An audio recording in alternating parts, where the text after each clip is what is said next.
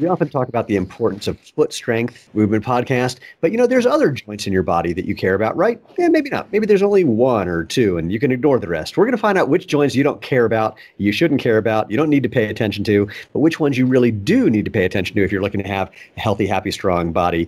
And that's what we're going to do on today's episode of the Movement podcast, the podcast for people who want to know the truth about what it takes to have a happy, healthy, strong body, usually starting feet first. But once you take care of the feet, there's other things as well. And we break down the mythology, the propaganda, sometimes the outright lies you've been told about what it takes to walk or run or play or lift or do yoga or CrossFit or whatever it is you like to do, and to do that enjoyably and efficiently. And did I mention enjoyably? I know I did. Because if you're not having fun, just do something different until you are. Life's way too short. And most importantly, if you get a kick out of what we're doing here and want to learn more, go to jointhemovementmovement.com. You'll find all the previous episodes, all the different places you can interact with us on Facebook and YouTube and Instagram, et cetera, et cetera. And of course, we call it the movement because we're creating a movement that involves you about natural movement, using your body the way it's made to be used. And the part about you just means, share this with friends, like and thumbs up and hit the bell on YouTube, et cetera. You know what to do. Basically, if you want to be part of the tribe, please subscribe. So let us jump in. Chris Duffin, welcome. It is a pleasure. This is the first time we're meeting, and I'm really looking forward to our chat. So do me a favor and tell people who the hell you are and what the hell you're doing here. Who I am. That's a tough one. Yeah, I know. My name's Chris Duffin. I'm known for a lot of things. So in the strength world, I'm known for my feats of strength. I'm the only person that's ever both squatted and deadlifted 1,000 pounds. And I also did it for reps just because. But I specialize in kind of biomechanics as it relates to being under load. So I work with, let's say, when I say 90% of professional sports teams in North America, I'm not exaggerating, 29 of 30 Major League Baseball teams, 600 plus every collegiate teams, any big name that you can think of. So I build specialty products, barbells and other things that get joints in the right position to be able to accommodate for variability in levers, lever links, mobility restrictions. We can individualize training and actually get the joints in the right positions. So I do that. Got a couple companies. The primary one is Kabuki Strength, that is the equipment and education company.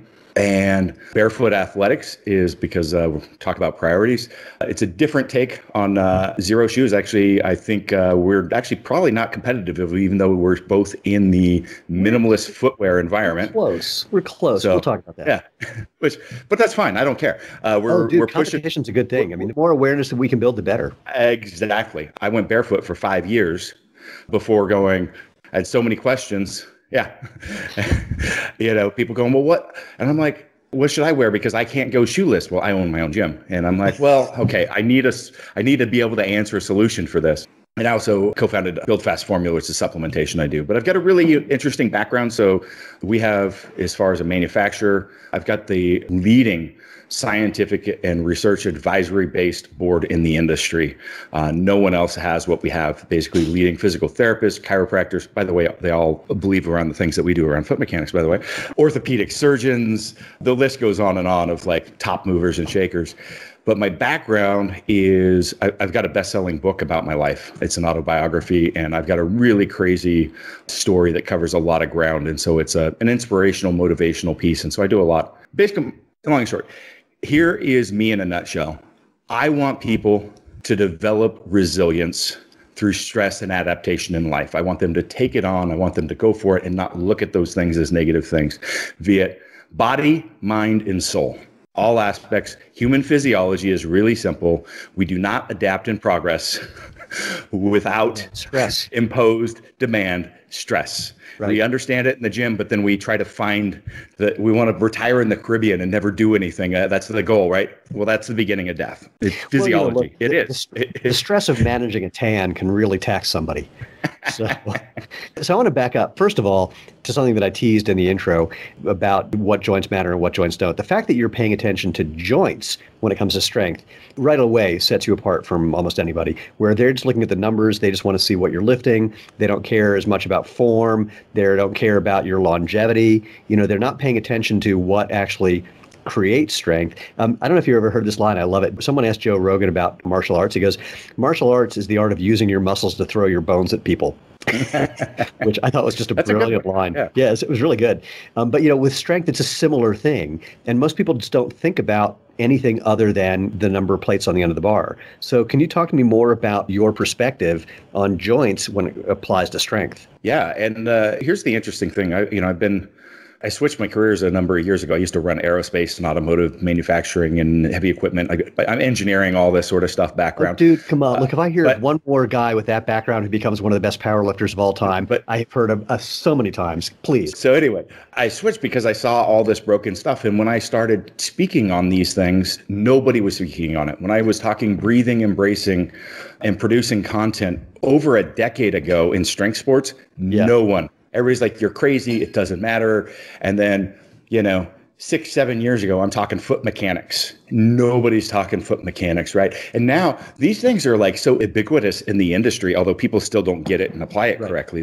They can say and repeat, parrot the stuff that's being said out there. But it's crazy. Like the things that I started, like you cannot find. Go do a search and you'll find my videos. No one in strength sports was talking about the stuff that I talked about first. And okay, I'm tooting my own horn. I'll stop. No, that's totally cool. But so the question is, because I got to tell you honestly, I have people who email me on a regular basis about being on this podcast who are just regurgitating something that other people said that they learned. So, I have no problem with someone pulling out a horn and tooting like crazy if they've come to something meaningful and real and useful and that gets underneath just sort of the common wisdom or most likely the common mythology that gets passed down generation to generation. This is why I have the network and the advisory board and stuff that I do. And I'm going to answer your question. I'm getting there. But it's relevant to all the things that I mentioned, which is I've got this engineering approach, this business admin, all this other stuff. But I started self-educating on the clinical side. I started doing continuing education courses in developmental kinesiology through the Prague School of Medicine and doing like all these other things because I wanted to be the best athlete I could. I wanted to lift more weight than anybody's ever done before. And so I'm like, it's not just about going pounding my head against a plate in the gym. I need to be smarter. I need to know more. And so I started putting this stuff together, and that's where I found these gaps because it's not just reading the material or sitting in the lecture or doing that with some of the leading people, but it's also doing it. Yeah. You don't know until you've done, really. So it's this combination of having this intellectual mind, but also being and pushing and finding where the breaking points are. What isn't working? Why are you failing? So it's pushing those extremes. Yeah. It helps you find perfection in form and technique. And people miss this. They're like, I just was answering somebody on a Strong First on a podcast I just did, and they're like, "But isn't that the antithesis of what Strong First says? You should never push it hard because then you'll break down in form." I'm like, "Well, how do you get perfect technique unless you find where you break down so you can go back and fix it?" So I use this thing all the time where I say, "I want you to have the absolute perfect squat in the world." And that doesn't mean a body weight or a barbell, but I also want you to push it to the absolute max of everything you've got. And people think, oh, well, that means forms to the win, everything's to the win. I'm like, no, I want both. When you seek both, you reduce the energy leaks, you reduce those opportunities, and you end up lifting more. And you also perfect your technique and you find this beautiful thing in the middle. So let's go to your question now. Well, now that we've framed it appropriately. Okay. All right. Wait, hold on. I got to make notes because you said two things that I want to jump. All right, go ahead. Answer the question. Then we're going to make a loop back to something you just said. I like to simplify things really, really simple. So when I look at, an assessment of what's going on when somebody's moving or a clinical based approach or any of this stuff, we look at the largest global impact first. You got somebody that's like, oh, look, I can't squat because I'm lacking dorsiflexion. And they're like, we need to do this mobilization strategy, that mobilization, do all this stuff.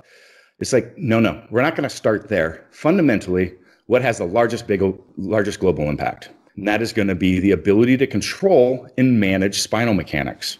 So if I don't have my diaphragm in relation to my pelvic floor, I cannot create what's called intra-abdominal pressure. So it's this eccentrically loading this cavity and then working that against the concentric co-contraction of both the pelvic floor as well as all the thoracolumbar musculature, rectus abdominis, obliques, all this stuff. It works to create this stuff, and it has actually a neuromuscular effect. It affects our nervous system. And I want to go off on that in a little bit. Hold that thought. Well, you just raised a point that most people don't understand. They think when they watch someone lifting and they're wearing belt, they think the belt is to hold things in. Oh my God, It's no. the exact opposite. No.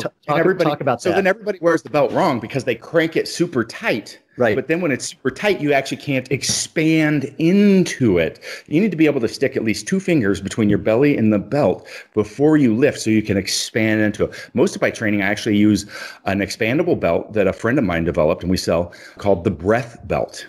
And it's you actually cues and it's got little pockets so you can put balls and things in there to like cue different areas that are not functioning as well for you. So you cue that movement. So it's actually not supportive at all. Right. But you'll lift more and your pain will go down and all this stuff, right?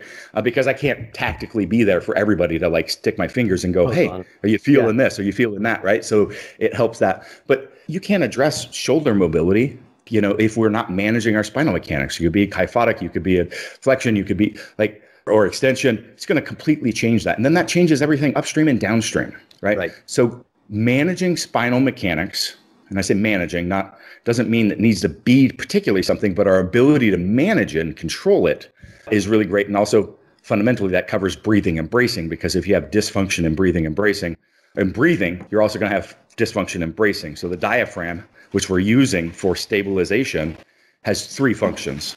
The diaphragm also covers respiration, stabilization, and the sphincter. So anyway, don't take a shit while you're squatting. And you've seen people do that. This raises an interesting point when you think about runners, because runners as a group, they have no control of their lumbar and lower thoracic spine. And they're just like, bad springs. Usain Bolt's coach, Glenn Mills, said that what got him to become a 100-meter runner was they spent a year working on his core strength, basically being able to engage his abdomen. So, like you said, getting rid of that leak. Yeah, these same concepts I'm talking about. This isn't to squat 1,000 pounds. Right. This is to run. This is to walk. This is for your 75-year-old great, grandmother to pick up the baby off the floor. This is for life is whole. And people don't understand this. And a lot of the things in our environment today break this down, because when we start breaking breathing functions, then the other things and the awareness of position gets broken down, because we're not out chopping wood and doing things that we as human beings are meant to move and do. We live in this world. Like, just people think of like the phone posture as being bad. It's not just the phone. The technology interface actually starts changing your respiration patterns, which turns it into more of a chest breathing type stuff. And then this whole mechanism starts breaking down. And then we have, what number 1 healthcare cost in America is? I'll give you a pop quiz. Diabetes, heart disease, cancer, I don't know. Throw something else in there. I thought you were going to make this a multiple choice, and I was going to pick one. I was. Auto accidents, but that's not really health, but it kind of is. Balance issues for the elderly that, where they fall down, break their hip, and die, like my dad did. Cancer, well, you already did that. Basic things related to smoking, things related to diet. You already said diabetes, or the sugar, as my friend said growing up. Still haven't hit it yet. No, wait, hold on. I don't know. Back pain. Man, come on, that would have been number 1 healthcare cost in America. And you know what the driver of that is? Something that we all control and manage every day. And guess what? Shoes behind you also have a huge impact on. Because hold on. Number 2, it's the other way around. Someone asked me why I have this on my desk. I go, because this is the cause of most of the problems that we know. Exactly. Well, and what does that elevated heel do? Yeah. It messes with your posture. It opens that, it creates an open scissor. So it tilts the pelvis forward, which cocks the diaphragm forward, right? Opens our stroke with our walk. So again, this isn't like lifting heavy. It is lifting heavy too. But we reach farther as we're walking because of the raised heel and the raised toe and the elevated heel, which again puts us into this open scissor relationship and starts breaking these patterns down. We're not stabilizing effectively. We're using, and people argue this, science, that, blah, blah. Yes, it is science. Because your muscles operate best in where they're supposed to be in their natural length-tension relationship. And so when you take the ones and shorten them in the back because you're in an open scissor and open them in the front, and then it's just simple, straight physics, it's a cylinder.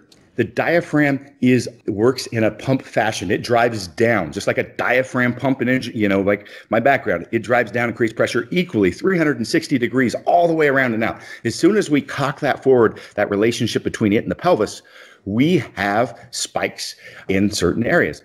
Man, it's all related. So that gets to point number 2. Global impact, largest global impact is ability to manage and control spinal mechanics. Number 2 is the foot mechanics, and ability to be able to control, not the foot and ankle complex. Yep. Yeah, no, you're absolutely right. And of course, you can't control the foot and ankle complex if you're in something that's stiff, if you're in something that doesn't let you get feedback from the ground because it's too thick, if it's got arch support so you can't articulate those joints. I mean, someone asked me, I got interviewed by a reporter, and he said, I told him all the reasons why I don't like the, quote, modern athletic shoe. And he said, well, I can't quote you on those because it just sounds like you're a disgruntled business owner. I said, you have it upside down. I got into this business because I discovered these things about footwear and how they're complete nonsense. And complete nonsense. Yeah. They're all Band-Aids built upon Band-Aids built upon Band-Aids because we used to have a raised heel to fit in a stirrup, right? And then it became a fashion thing. And because of the raised heel, now we got to have the raised toe. And then for some reason, I don't know where the pointy came from other than fashion, but now we pull that toe in. And now we completely lose the stabilization of the foot and ankle complex.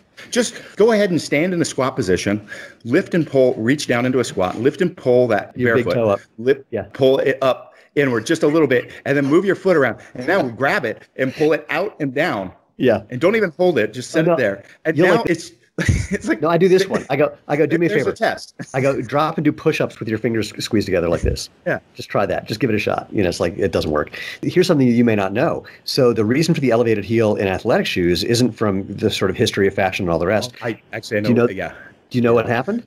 Well, this was Nike, right, where they started having issues, and they went, well, okay, well, people have been wearing the elevated heel, and everything's too short, so we actually are going to put that Band-Aid and fix in here because as soon as people start running, and this is also the same problem.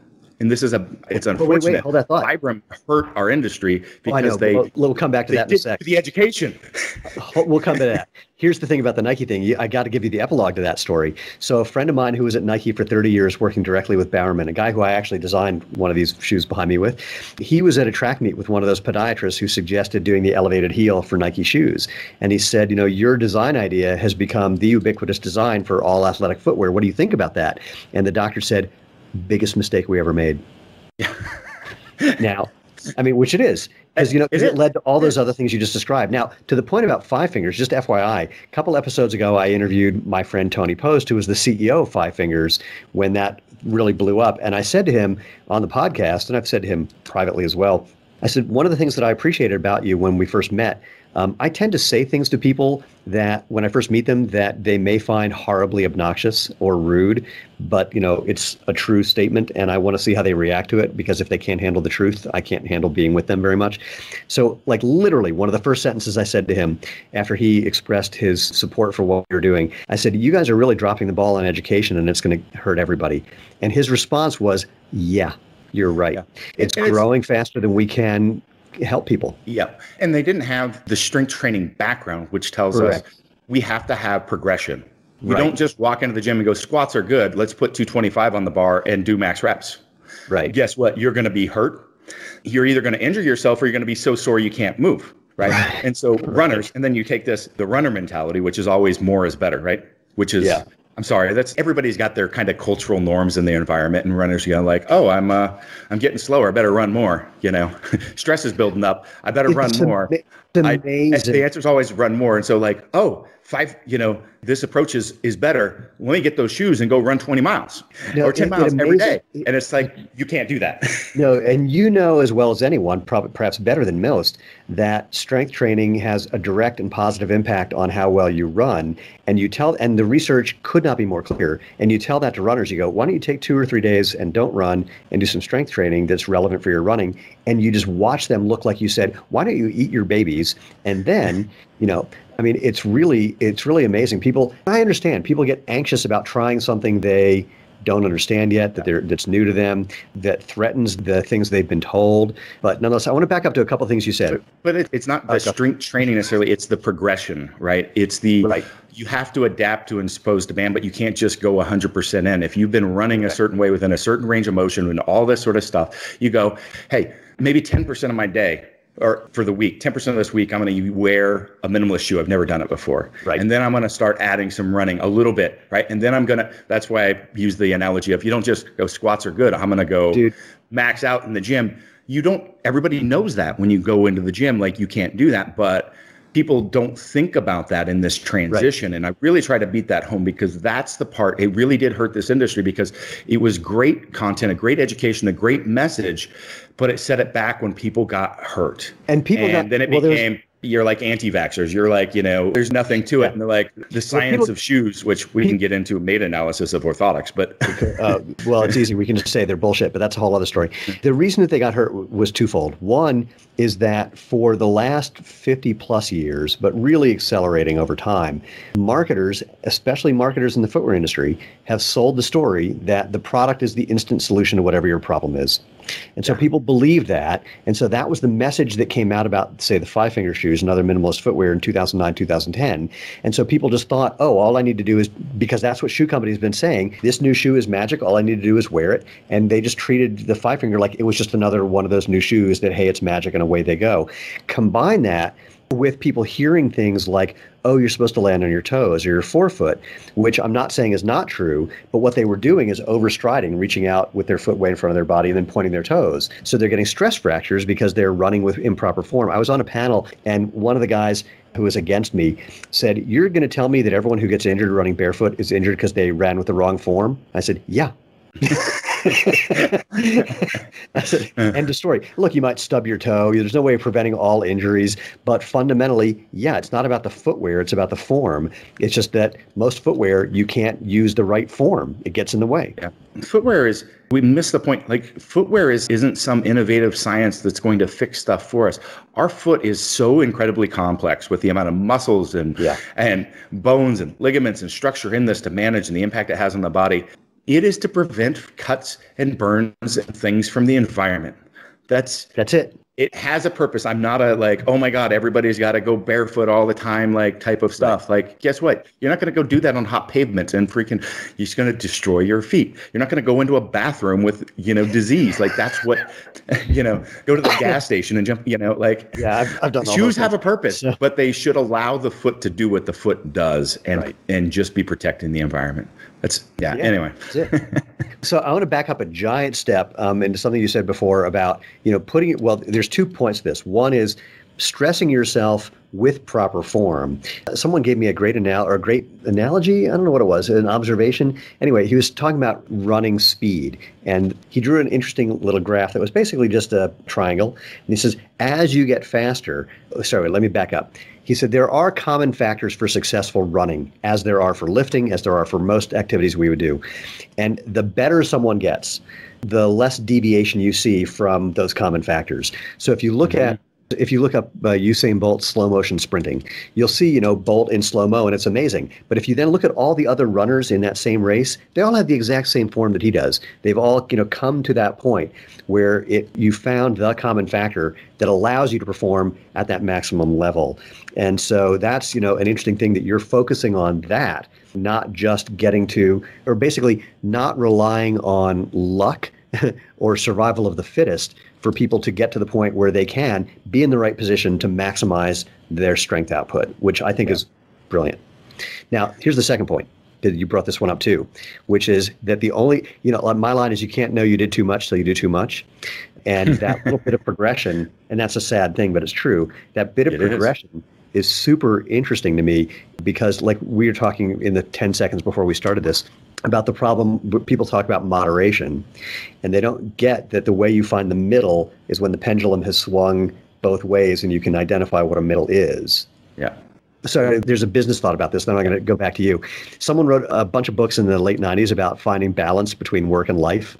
They sold millions of copies. In the early 2000s, he wrote a book that may as well have been called Sorry, I Had My Head Up My Butt. And he said, what it really is you have times where work takes precedence and times where your life can take precedence. And you go back and forth between these two extremes if you're trying to really accomplish something, because there's no way otherwise. That book did not sell at all. Well, I want to take that a step further here. So This is that balance by extremes. I gave the squat analogy, right? Yeah. It is relevant to business, life, all these sorts of things, and in much another way as well, because so many people do try to find like this balance.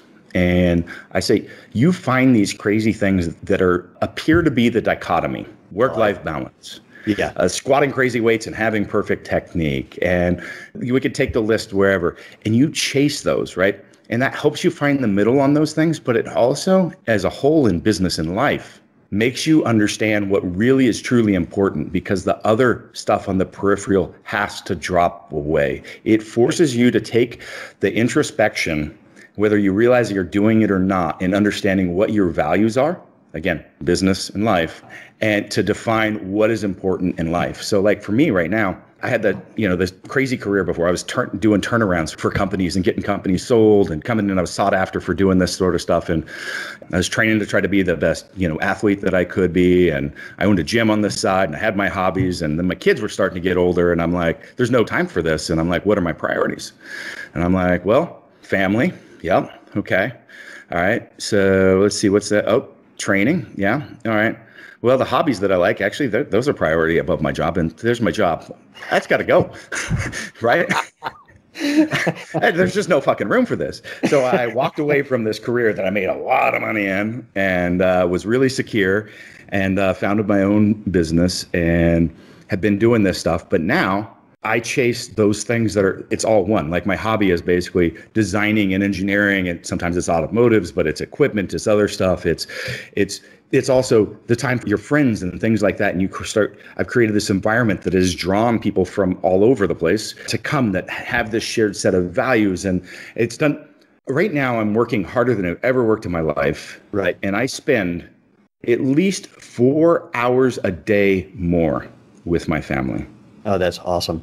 Because my training is part of like the running to, meet up with friends on a blah, blah. It's like so many people when they try to seek, balance, it's like, I got to balance out work and life. They end up not engaged. They're not engaged with their work. They're not moving forward with their career. So they go home and turn on the TV and have a beer and, Sunday going to watch the game, and the kids are trying to talk to them, and they're just like, they're not engaged with their family at that point. Things fall away in life. So chasing your extremes is going to, one, allow you to live an action book life, which I think is, this isn't for everybody, but, those that want to seek to challenge and improve themselves, it's a great way to do that, but it drives you to actually help find the priorities. There's a lot of other ways that I use around this process. So anybody who wants to check out my book, The Eagle and the Dragon, I did mention bestseller in philosophy and self-improvement and stuff like that. It's a crazy story too. But I cover a lot of this stuff. Don't tell you how to live or any of this sort of stuff, but kind of guide you on a process to find that yourself. But anyway, it's one of those things, if you think it ends up doing so much for you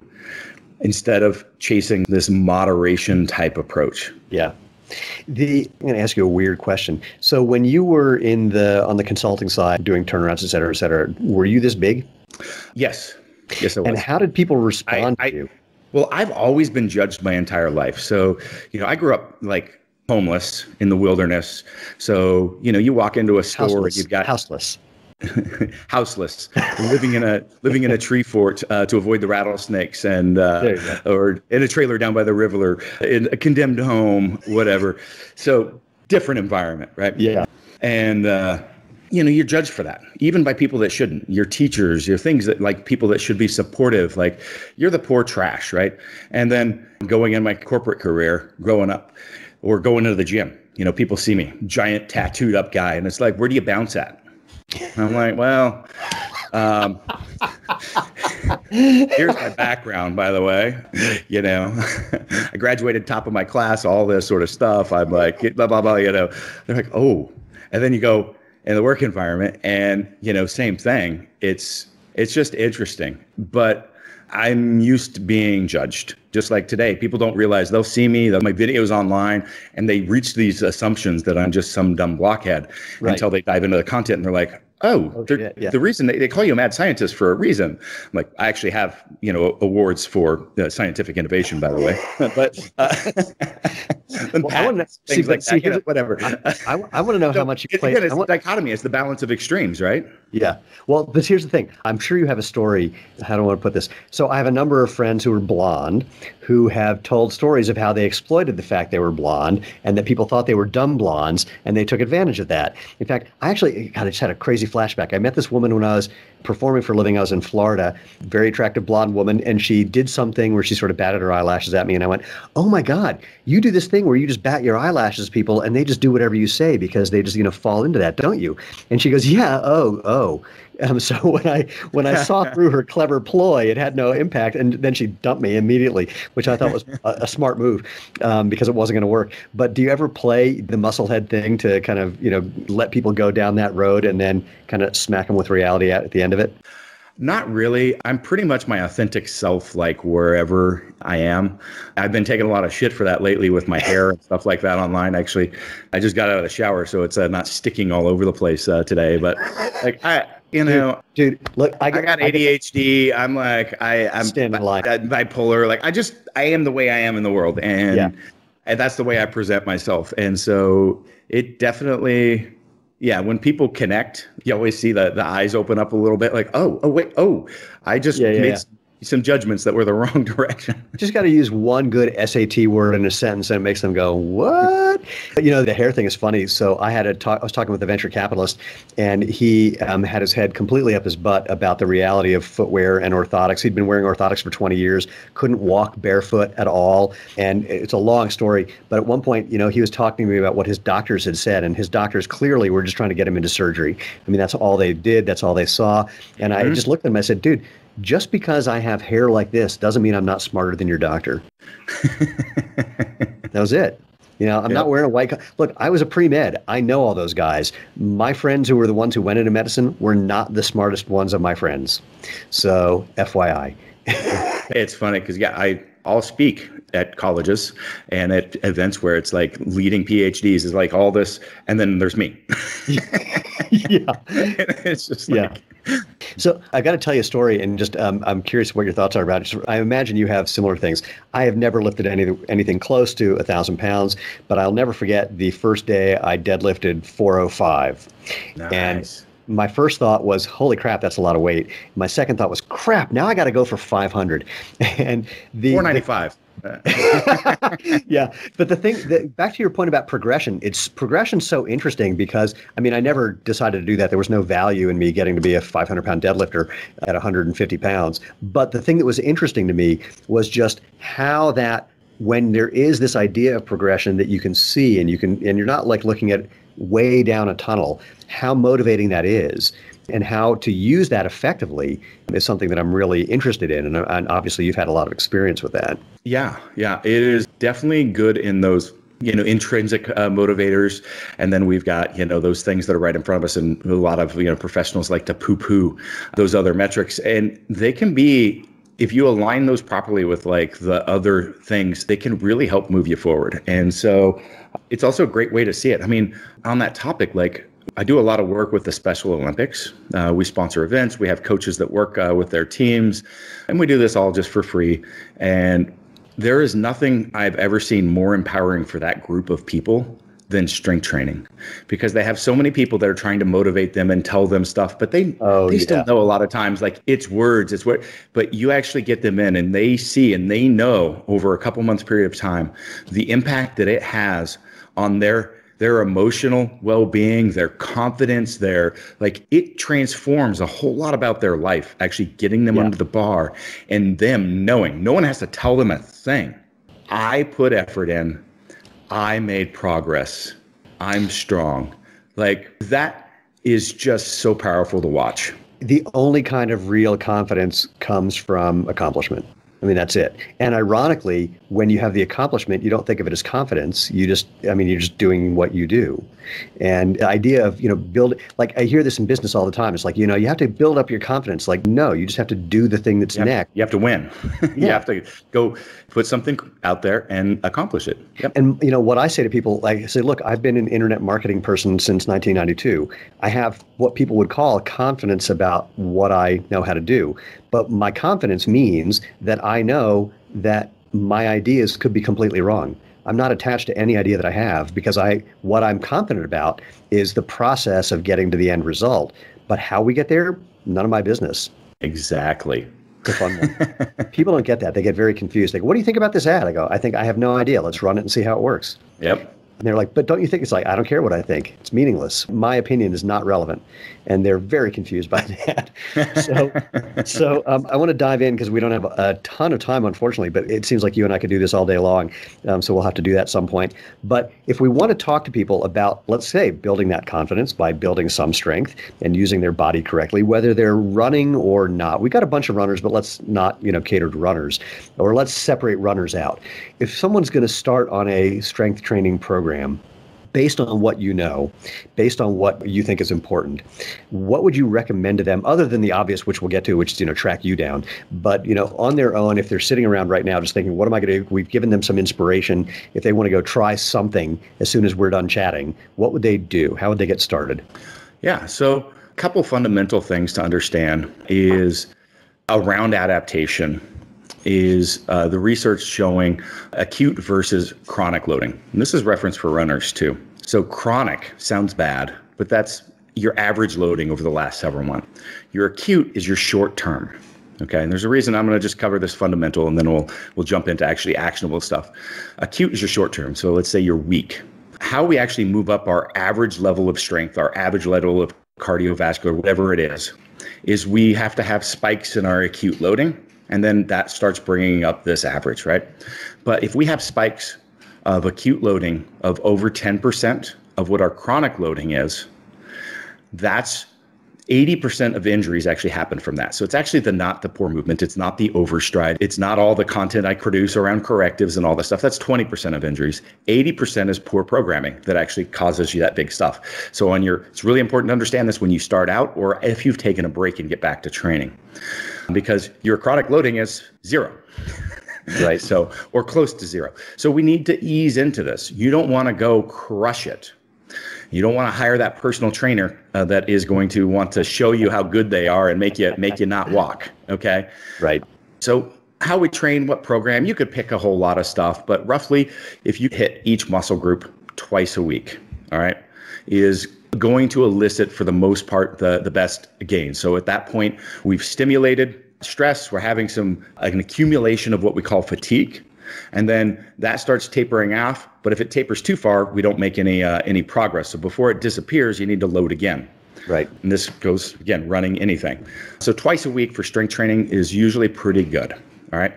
The more we can pack into shorter times as we progress, more gains you can make, but that works pretty well. Now you need to look at what's going to fit in your lifestyle. Don't overcommit. Don't go, I'm going to train 6 days a week because I said such and such program. I saw Duffin's training and he trains 5 days a week. Just pick. I was performing at a world-class level during when I was doing not at the 1,000 pounds, squat deadlift level, but I was ranked number 1 in the world when I had that crazy career and I was training 3 days a week. Because that's all I could fit in my life. It was Monday night, Wednesday night, Saturday morning. That was it. So 3 days a week is not a bad place to start. So now break up your training and split it for whatever fits for your time frame. If you got 40 minutes, 3 days a week, go ahead and do that. All right. Now, over time, we want to start adding more volume, more frequency, however you go about that. So over 3 days, it takes you to work through the whole body. Figure out a way to work through that, right? Or twice. If you can only start once, go ahead and start there. So let's say we're hitting the body once a week, but Duffin said, hey, we want to try to do twice a week. Well, you don't go to think about this, that 80-20 rule as far as injuries, as far as the 10% spike. So if we're going to jump to twice a week training, let's say I'm going to do a 4-day split now, and I'm going to do everything in 2 different programs. So day 1, day 2, and then repeat later in the week. I can't just take my workouts before and double them. Right. I need to take that volume, split it in half, and now add let's say 10%, less than 10%, because we can't add that to that split apart. Okay. So we want to add this stuff over time. We don't want to, and here's another reason we don't want to jump. People do this with dieting per se all the time. Well, I'm going to hit the cardio every day. I'm going to cut all my calories out. I'm going to do all this stuff. And then you stop making progress. Where do you go? Right. You can't consumed all your available. You can't move any further. Yeah. Right? So I've been training for 32 years. And to be able to advance that, it's small things. Like in the last decade, as I was working towards those big squats and deadlifts, one cycle to the next might be another rep or 2. Right. Like that's a the big type deal. of change we're talking about. Yeah. Right. So it's understanding that it's going to be fast. It's going to come way faster than that early on, but don't jump, push to it.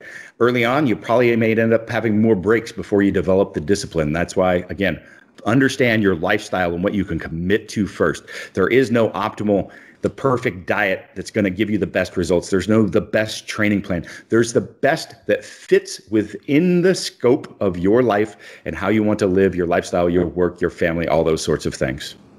I'm going to add a variation on that. So for me personally, that's redundant. For me personally, I found that I need to have a program that's a 5 to 6 day a week program, because the consistency is important for me. If I know I'm off like, Monday, Wednesday, Friday kind of thing, if Wednesday becomes a crazy ass day, then, that screws up the whole thing. And if I know, and I've broken it down so that my workouts are often like 20 to 30 minutes tops. That's what I was just saying. Yeah, so my workouts these days, I've usually 5 days a week are 30 to 40 minutes. Yeah. Like that's it now. Because I don't lift heavy.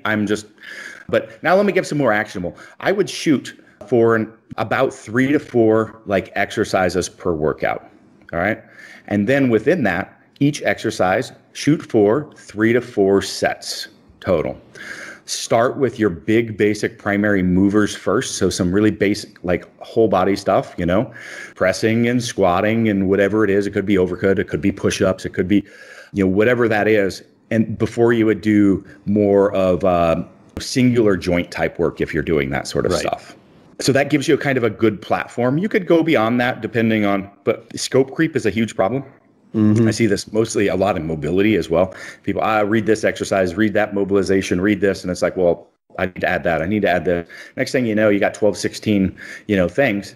And one's, it's half-assed. Don't worry about it. It's not working today. I'll just move. I know I've got more. And next. And you end up not putting the effort in. Yeah. So keep it restricted so that you make sure, think about the same concepts I keep talking about, so that make sure you pick the things that are really a priority. You can't address everything at once. So pick your top 2 or 3 priorities and work on those. Same thing with like trying to fix movement or other issues in your body. You got 20 freaking major issues. Well, one, rethink your training, your life. You're not going to fix all those at once. So don't pick the 20 mobilization stuff.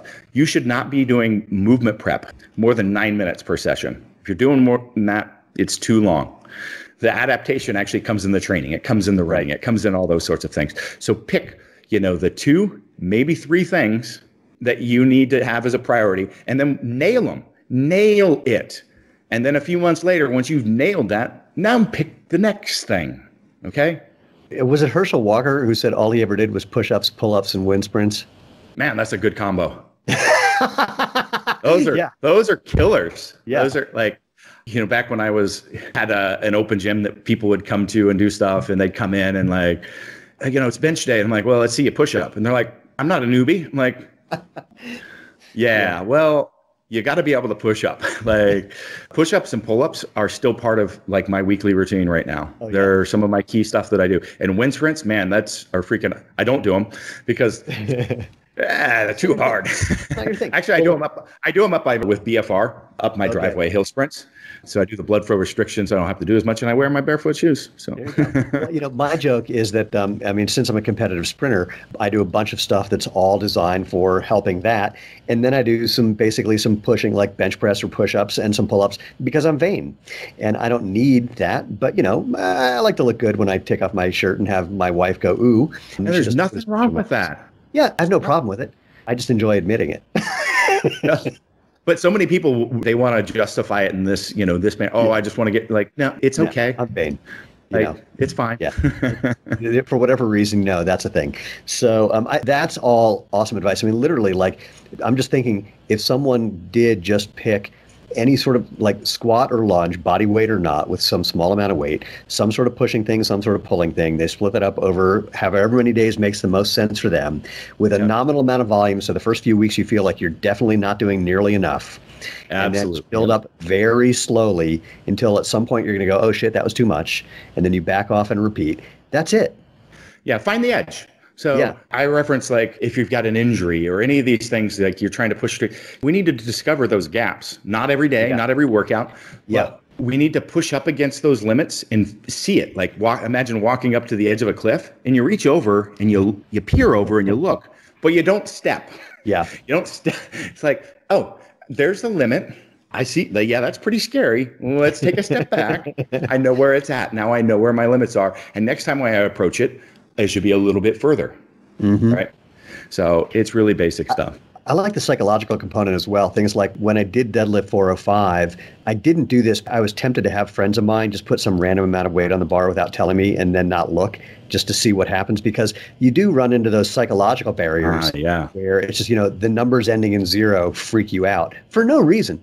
But it's a fact. I mean, it does do that. Oh, yeah. Yeah. And so, I like playing with those as well to see how you can get around them.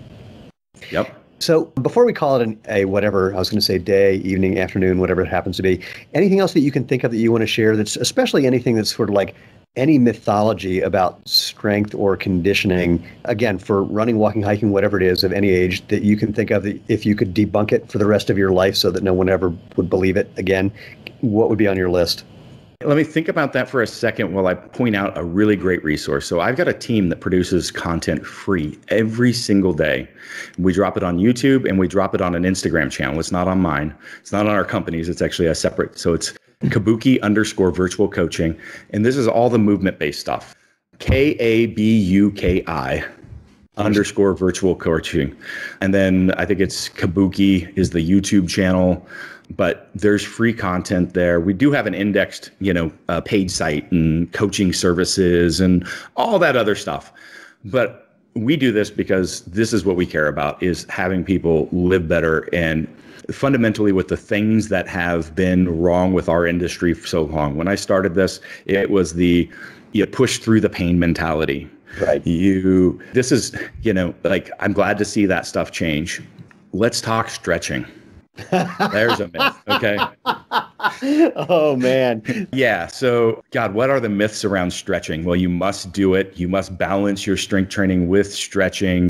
You must stretch to achieve and maintain mobility. When I mention like the diaphragm and the pelvis and how it has a neuromuscular effect, there's a lot of things around that. And that's through the whole system. So our body protects our joints.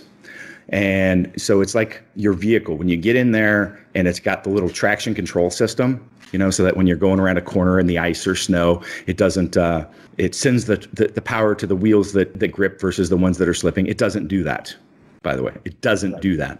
Right. What it does is it detunes the engine and it detunes the transmission shift patterns. So it reduces the power output, which increases or decreases the injury potential of you sliding off the road, crashing and burning a fiery death.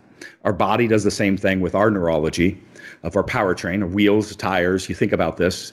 The engine and transmission is all your musculature, right? And then the brain and all the wiring is the neurology. We do this, we've copied the same thing. And so the reason lack of mobility is a signal of a problem. It is a signal of a problem in your movement. Your body is trying to protect that joint because you're at risk of crashing and burning. So it's detuning, it's limiting the mobility. It also means it's limiting the force output, right? So stretching isn't the fix. Stretching is triage. Myofascial work, I have a whole line of myofascial products. It's triage work. You shouldn't have to do it. There's going to be times that we do that stuff. Right. So this is a fundamental thing that people need to understand. You need to go back and understand what those things are. I'm a big, heavy guy, right? I've squat 1,000 pounds. My mobility must be horrible. I do 0 stretching and I can drop down and almost do the splits at any time. All right. Okay. Yep. I do not stretch at all. I'm not saying stretching is bad. If stretching makes you feel good, go ahead and do it. Right. But there's a lot of different ways. It is just another way to tap into the nervous system and say, hey, it's safe to move within this range of motion. Right. And there's lots of ways to do that. I don't think we have time to detail all that out, but that's what it is. You're not actually stretching tissue at all. Okay. And now stretching isn't mobility. So mobility is your ability to elicit power within a range of motion. So having a huge extent and range of motion, but you don't have control and power within that, adds no value whatsoever. So we actually need to work on that. If you train and move well and you strength train, you're going to have power within those range of motions, and you will not have any loss of mobility. The loss of mobility means we're doing something wrong with either the training or movement. So yeah, fix it. If you can't get a joint in a good position to train, like if I can't get in an overhead position, I need to clean that up. Otherwise, I'm going to compromise my spinal position to get into position. I'm going to go into extension so I can get in position. I'm going to you always got to make sure that you're going to be able to have the joints in the right position when you're moving under load. Okay. So take care of those issues. But yeah, there's so much wrong. Like, especially older populations are like, if you strength train, you have to have your stretching to balance this. And that's what I did wrong. It's like, no, that's not why you can't move. Yeah. I love it. One of the first sprinting coaches that I worked with, neither at the beginning nor at the end of practice did any stretching whatsoever. And nor did he do anything resembling a cool down, other than just, for the fun of taking a walk around the track. Take a walk. Yeah. That was really it. But he didn't believe in cool down. He didn't believe in stretching, and which I loved because I had been investigating those things. And I sort of developed a sixth sense for urban mythology. And when I was hearing certain coaches talk about stretching, I was going, yeah, I don't think the research backs that up. It doesn't. Of course, it doesn't. It does. Right. No. So it's, in fact, it actually will increase the injury potentiation a lot of times, especially because it's done wrong usually. Right. But yeah. Well, like a variation on that. So we actually need to have tension when we go. That's right.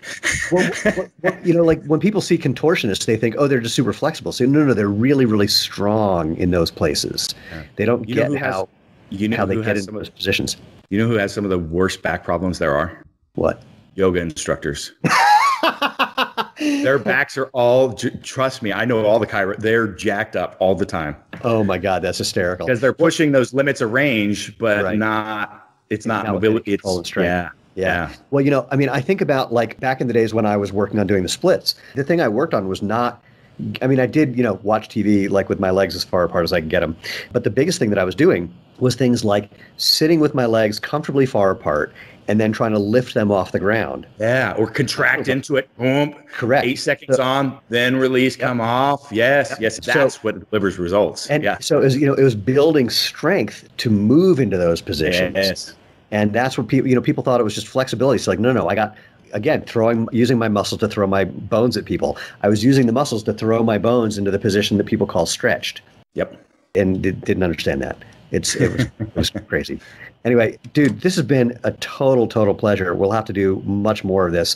In the meantime, you've already sort of told people where to find you to a certain extent, but hit them with all the relevant things that you want people to know so they can get in touch with you. Yeah. So one, I try to keep it pretty simple. There's this thing called the internet. It's probably on the device that you're listening to. Run that by me again. The what? The internet, right? And there's a Google. And what you do is you type in my name. Not ringing a bell. And I'll come up. If you go to a social media website and you type in my name, Chris Duffin, like muffin, but with a D, my name will come up. You don't need to have to memorize my thing. I got a little blue checky thing there on those. So the places I interact, Instagram, Facebook, not my personal page. That probably won't be the one that comes up.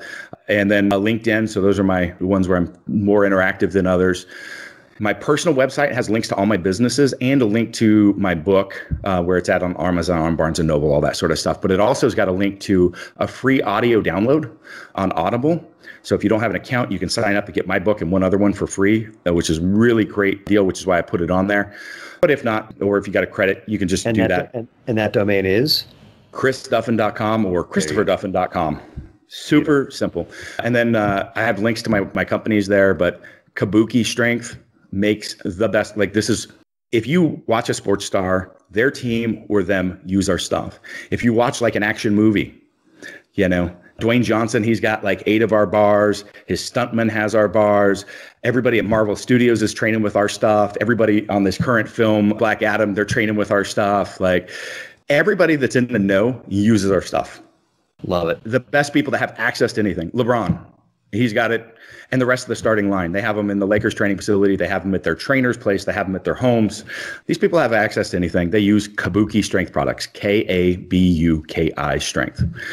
I've got a minimalist shoe company, different aesthetic, kind of different approach. We don't go after the runners, so it's slightly different, but same thing. Wide toe box, minimalist shoe, allows the foot to splay and spread. We have our sole probably doesn't last as long as yours, because we use a really low durometer, so you can get the sheer force on the floor while training. So a little bit of differentiation. You'll look at them, you're going to see the difference. I don't care. Go barefoot. Like, I told my guys to put a ghost shoe on there and let people click on it. And it's like, the best thing you can do is actually just not wear a shoe, and it's like $0 like on our store, That would be great. Build Fast Formula is what build fast formula is what I do for supplements, which actually really cool. So diet, just really quick.